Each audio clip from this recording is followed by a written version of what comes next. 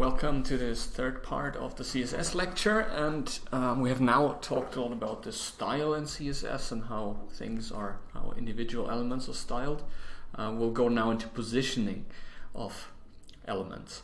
And the first thing to start off with is the CSS box model, which is an important thing to understand in order to see how things are layouted, how they're rendered on the browser screen. So when a browser renders HTML, when it draws it, what it does is it draws a box around each element. You have already seen that when I, for example, gave a background color to a div or to a text element. You saw that it was basically a rectangular box, and that's exactly what HTML does. You have the content area itself. So if you, for example, have a paragraph, that's just the area of your text.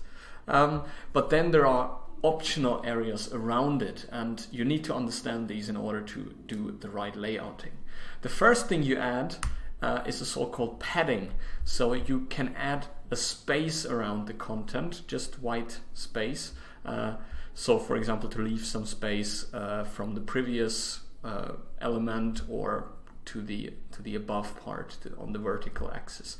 So that's around the content itself, and then you can have a border. So here this is shown rather big, but it's just like the outermost piece here. You can just add a border around it, and then finally you have something that's called the margin. That's similar to the padding. It's a space around the element, but the difference is now that the margin is outside of the border. So if you want to draw a border, it will basically be the space around it. And maybe the best way to look at that is the box model example in the material for this lecture. And you will see that I have just done a single div with a number of things. We'll go into them into detail, but I've basically given different colors to different parts of the element. And we can maybe just open that and you'll see some parts of that already. So as you have, let's have a look at the code again. You'll see that I have added a certain margin to the right side. I've added a background color to the whole box, and I have added a border and a padding. And these are the different things that essentially show up here if I resize it. You see that the padding is essentially the space around the entire div here. So it's the space that is within the red area. So basically it's still part of the element. It also gets the background color. So it's just space within the element. The border you might not see. It's a very subtle line here because it's just 1 pixel, but I could just change that to visualize it. So if I make the border 10 pixel instead of 1, you'll clearly see that there is a border around it. And then the margin you actually don't see very well because I've added it to the right side. It's the spacing here on the right. Because remember, this is a div, it's a block element. It should take the entire horizontal space, but you see that there's clearly something missing here, and that's exactly the margin. So I've basically added space outside of the element. To make this clearer, I could also, instead of on the right side, I could add it to the left side, and then you'll see that there is now a certain spacing there on the left, which is 10 pixel. And if I make this larger, then it will basically move to the right side. That's the margin. Let's just, for completeness, add some to the top. If I do this, then the element goes down. So essentially, what I have are these 4 elements. I have the content itself. In this case, it's everything that's within the div. I have the padding, so that's still part of the element. It gets, for example, the same background color. Then I have the border, and then I can add space outside that will just be drawn as white space or as space with the background color of the parent element. So these, if you understand these concepts well enough, you'll be able to lay out things as you like. And you have already seen I've used this left, right, and so on. In CSS, we'll use these orientations to say left, right, top, and bottom. Now, this is just a concept here. Now we look into how you actually assign the different properties. If we look at the content, you can do things like the width, how wide is the element. So even if it's a block element, you can say this element should just take 10% of the horizontal space. You can also do min and max, so you can enable the element to grow and to shrink over time, but you can say that, okay, the element, if you zoom in or if you extend your window size, the width increases, but only until 500 pixels. Then it stops, basically. And similar with minimum, you can say that even if you make the window very small, it should have at least minimum 200 pixels. Similar to the width, you can also assign the height, so the vertical spacing.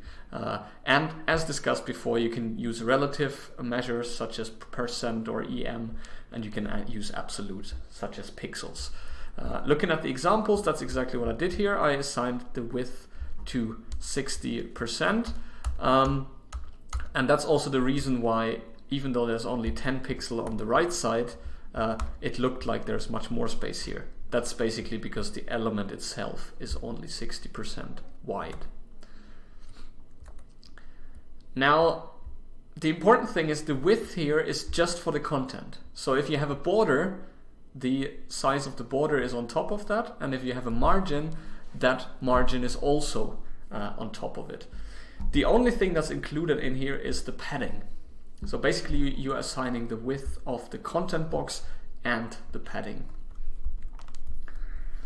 Now the padding you can define in very different ways, and the same goes, by the way, for the margin. So it will be exactly the same, just instead of padding it will say margin. You can use this one here, padding 20 pixel, and that basically means we apply 20 pixels of padding on every side, so top, bottom, left and right. So if you want to have the same padding in all directions, you just use a single value. If you use two values, then you assign vertical and horizontal space. So here we will have 70 pixel at the top, 70 pixel at the bottom, 0 to the left and 0 to the right. There's also this one here, which now it gets cryptic. You can look up these things, but you can have 10% to the top, 20% horizontal space, so 20% on each side, and 5 on the bottom. And last but not least, you can also assign individual ones by saying padding minus left, 10 pixels, then it's just here. And the same is for all the other dimensions. So you can use padding right, you can use padding top, padding bottom. That's the padding. We can first maybe jump to the margin because it's analogous basically. You can go 20 pixel to the to all directions. So if I just do like that, it's again as with padding, in the top, in the bottom, in the left and in the right. You can also use auto, which just basically tries to align them with other elements. Now let's look at the borders finally. There you can define a number of different things. You can define, you have this shorthand notation, which basically requires you to write 3 different things. One is how large is the border, how is the thickness. In this case we have a 1 pixel border. What's the style? Is it solid like here or is it dashed? There are other values for this which you can look up in the references. I actually don't know them all. And then you have the color. So one of these color names in CSS, what color should the border have?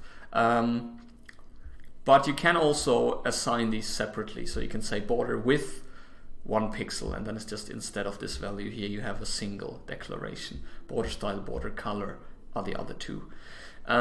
Instead of setting the entire border, you can also just set parts of it. So if you do border right, it will just assign the border here to the right side. And then you use the same values as above. And finally, you can use something that's called border radius to round the edges here. So that's just the radius. And again, it's the different corners. So I guess that's top left, but you can experiment with those. We can maybe just look into our example. So there's one thing I'll get into in a second, and that's this box sizing here. But what I've done here is I've assigned a 10 pixel solid black border. And now we can maybe add a border radius. And then let's try with 10 pixel, 20 pixels, 30 pixel, and 40 pixel. That's maybe the best way to see the differences. And you'll see that this is the smallest one, and then it increases in this direction. This one has the largest radius. So the values go from top left clockwise. So that's something else you can do, but essentially this way you can get all the different styles you would like to have. Okay, the last thing that you find in here, and I honestly don't remember whether I have it in the slides. I believe I don't know, is the box sizing property here. And one of the issues I already mentioned is that the width property in the content, this applies to the content element and the padding, but not the border. So if you want to have an element that's exactly 500 pixel, then you would somehow have to calculate how thick the border is, and that might lead to problems. So for example, if you have exactly 500 pixel screen size and your content and your padding together are 500 pixel, if you add a border, you suddenly have a break. You suddenly, it doesn't fit anymore, you get scroll bars or something like that. And quite often you would like to have the width for exactly the element, including the border.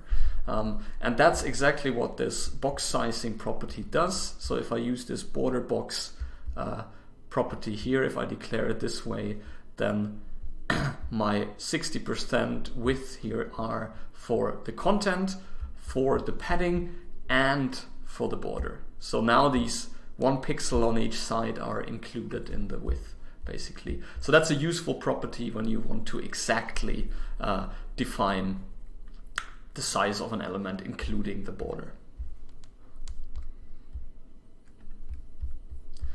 And I mean, the example has a lot of different things, so you can just play around with that and change different properties to see what happens.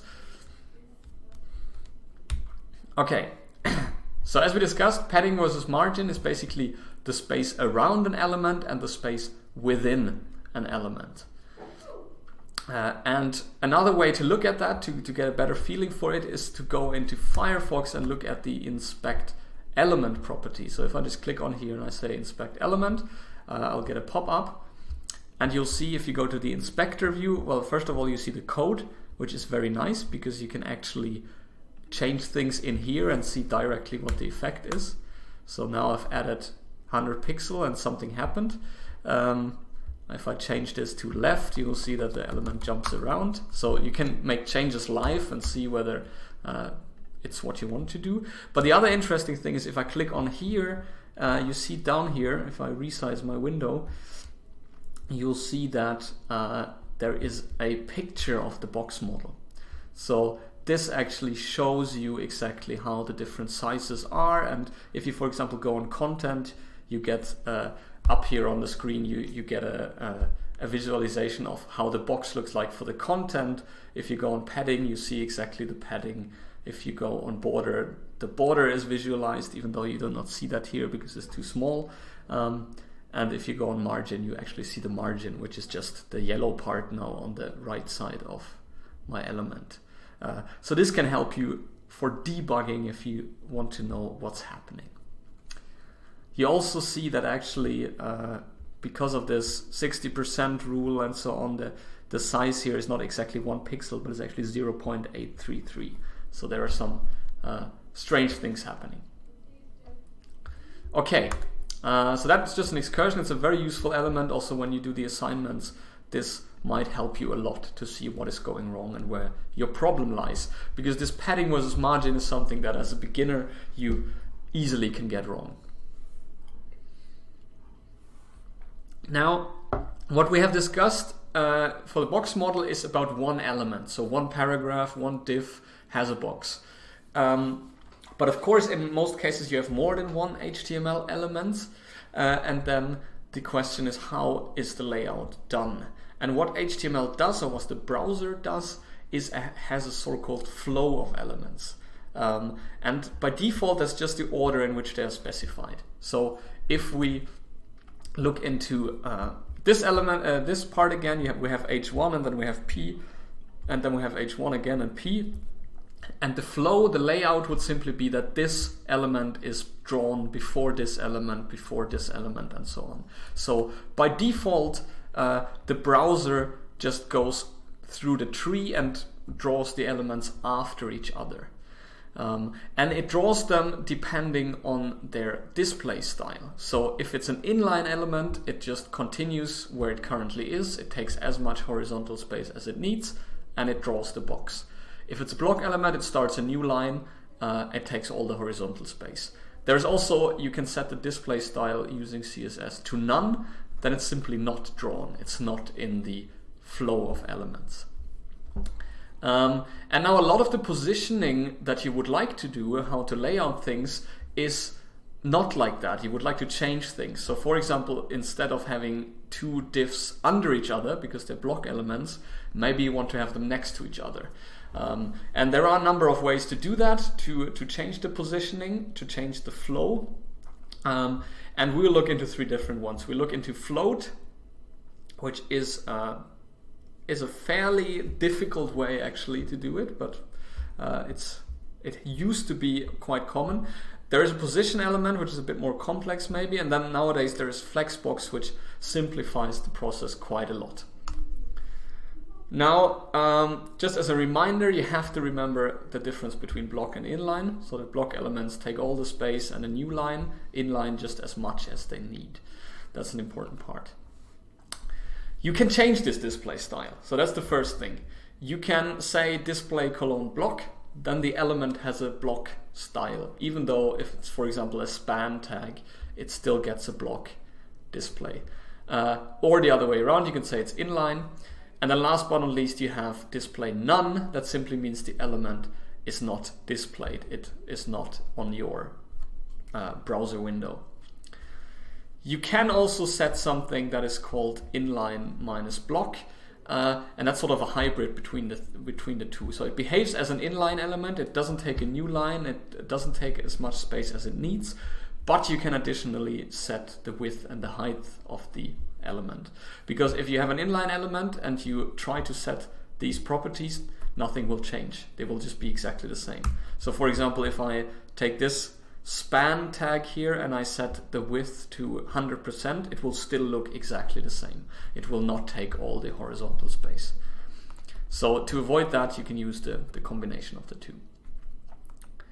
Now, floats are a definition in CSS that basically tell the element to float, to kind of move into a certain direction.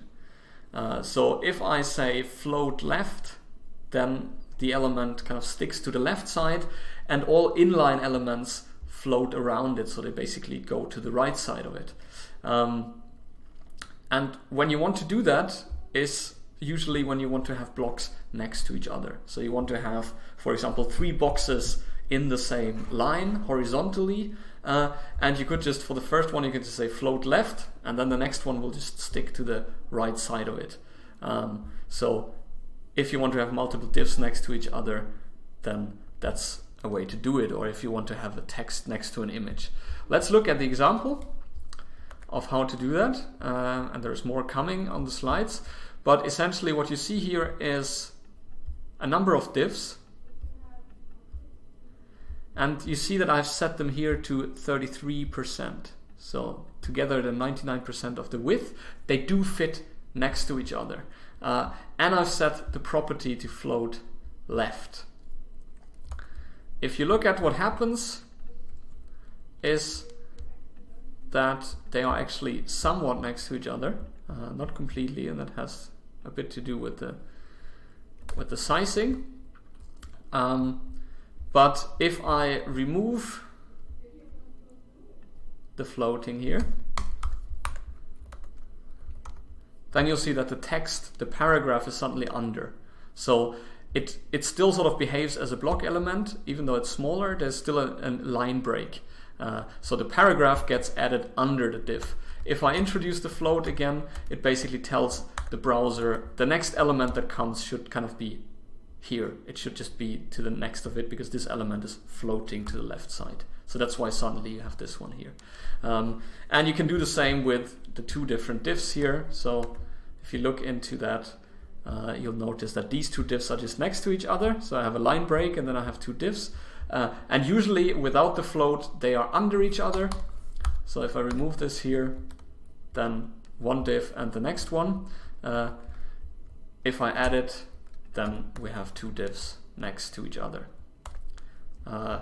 Now, this is 33%, this is 33, and the next one is 48, and that's actually why the three of them don't fit next to each other. So this is why this div ends up in the next line. If I would instead set this to 33, we should suddenly have three boxes next to each other. We don't, so I probably have done something wrong. Let me see. I have set, maybe it's the margins that cause problems here, I don't remember. It could, no, the border is included. Float left, I do think this should work. Yeah, so now they are next to each other. So you already see that messing around with these margins can already cause the problem, because here we have added another 2% to the width, and then we have 99% plus 2 is 101, so this box does not anymore fit into the same line. That's why before that there was a line break. So these things can be quite tricky, but using the float you can manage that you suddenly have block elements next to each other, even though usually they should start in a new line. So that's one of the ways to achieve multiple boxes, multiple block elements within the same line. Then you have the position property, and this just defines how the position of one element, one box, is relative to the regular flow. So usually you have this, you have one element, then the next one, then the next one, or they could be under each other, and you could just set certain offsets to that. So the default is static, it's just the browser does as it should do. It leaves a certain space, and then after it leaves another space. But then you can set the position in a different way. One of them is so-called relative, where you say that the position should be as usual, but there is an offset on top of that. So in this case, we have added 20 pixels in the top and 20 to the left, so the element kind of shifts a bit downwards. So you still rely on the regular positioning, but you change it slightly. Actually, I do not have that here. I should maybe add it in the examples. Now, the other thing is an absolute position. So that's simply you ignore the regular flow, you ignore that usually the element should be here, and you just say the element should be 20 pixels from the top, 20 pixels from the left. And I'm fairly certain that this here is a spelling mistake. This should, of course, be absolute. So then the element ignores the other flow, and it's always 20 pixels from the left and from the top, no matter how you position the page. We can maybe try that quickly, just so that we have it in the code. We can just change this div. This is all fine. We just remove the floating and we add the position information. So we say top 20, left 20. Now we check what's in there. It says if you use the box sizing, you'll see that suddenly the element is down here. So up here. It doesn't care what else is there. It always just leaves 20 pixels up here, 20 pixels up here. And I don't know how much of this we can see in the visualization. Yeah, you'll see here that the 20 and 20 element are just this position left, position top.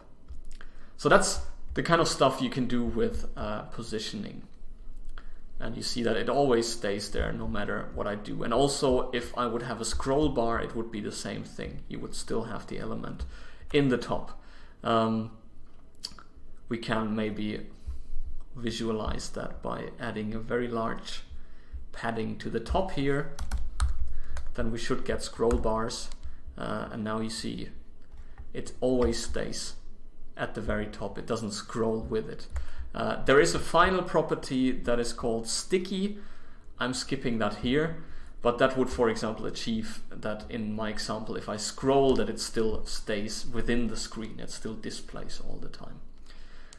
Okay, these things, position and floats, are convenient, but they're also quite difficult to get right. So, for example, if you have a number of floats together, can be strange things happening. You saw the picture in the very beginning of the slides of this text going out of the box.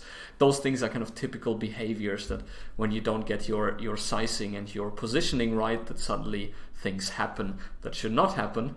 And this has been one of the big headaches with CSS. And now one of the recent changes is to add facilities that make that easier, and one of them is Flexbox. So Flexbox is a technique in CSS that helps to make positioning of multiple elements much easier. And what Flexbox does is basically introduce a number of properties for container elements like divs, so elements that just contain other stuff, and the items within those containers. So that's what we typically want to do. We want to have boxes, and these boxes contain, for example, links, text, whatever, and they are layouted in different ways. There is a great introduction in reference number 7, probably much better than what I can discuss. So if you do not understand what I'm talking about, please have a look at that. Flexbox knows a number of concepts. It knows a so-called flex container. So you define a container element that contains other things. And within that you have so-called flex items. So those are the things that move around. Those are, for example, our divs that should be next to each other. The flex container has a main size, so that's the width you define. It has the so-called main axis, and has a cross axis, and that's the things you define, but we'll get into details now. Now, the first thing you define is the flex container. So here we have just a dot container. We basically have an element that is of class container. And the very first thing you define is display flex. So that's just telling CSS, for this element, just use Flexbox. So that's basically switching Flexbox on. And then you have a number of things that help you making this simpler. First one is flex direction row. So in this case, we just tell Flexbox that the flex items should be horizontal. So the second item should be to the right of the first item instead of going downwards. So we basically follow the main axis, or we set the main axis to horizontal. The next thing is flex wrap. And that just tells that if I set it to wrap, it means that if we run out of space, if the items are too large, you should wrap around, so they should go to the next line. Sometimes you want to avoid that, so maybe sometimes you always want to have them next to each other, and if they get too large, then you just want to scroll. But in many cases you say that if the screen size gets too small, then please wrap them so it still fits without scroll bars.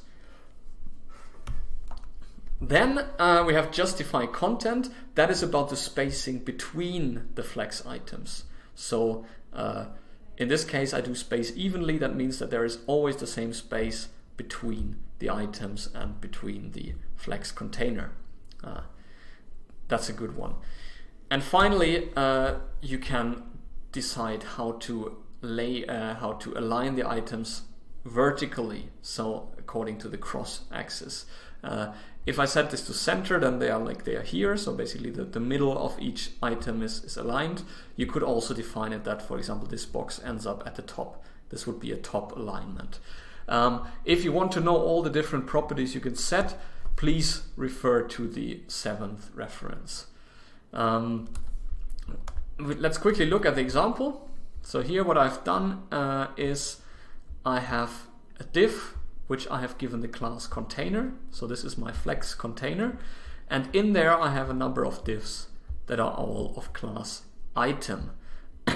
And you'll see now if you look up here that I've basically given the container class the flexbox property. So this container behaves like flexbox, and I've used exactly the properties from the slides. So I'm doing horizontal flow, I'm wrapping when there is not enough space, there is an even spacing between the elements, and on the vertical axis they are aligned central. We can have a look at that just to give you an impression. You see that the diffs are next to each other. We have 4 diffs. I've just given them 4 different colors. You see the spacing here. There's currently no space between them. We can check that in a second. But that's an important thing to note. Now, one interesting thing is I have set this to wrap, so the boxes should wrap around, but they don't do that really, and that's because I haven't set them any specific size. I haven't set the width to, for example, 100 pixel, and that means by default in HTML the size just changes when I reposition. They just take as much space as possible, but that's why I don't have any wrapping behavior. If I go in here and I would, for example, say, now I have to check. Now I've set other properties. We'll get into that.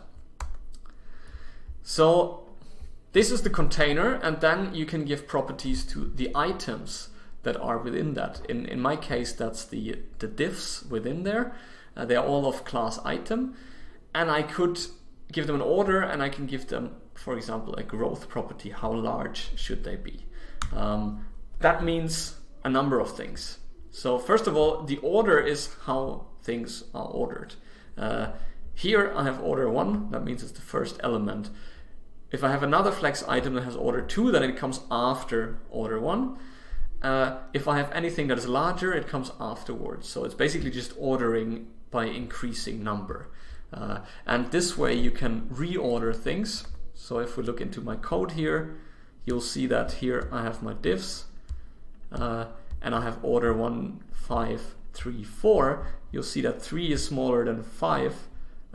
So you will actually see that the green one should be before the red box. Here you go. So the green comes before the red box, even though in the code it's the other way around. So this ordering can help with the reordering. The other property I have used is the grow, and this one just defines how the elements grow relative to each other. So in this example here I have flex grow 1, flex grow 1, and flex grow 2. That means the middle item here will always be double the size of the other 2. And I have done something similar in the code. You see that the first item, that's the gray box, should always be double the size of the other boxes. And you can imagine that this is true. So this one is roughly double the size, then green, then red, and then blue.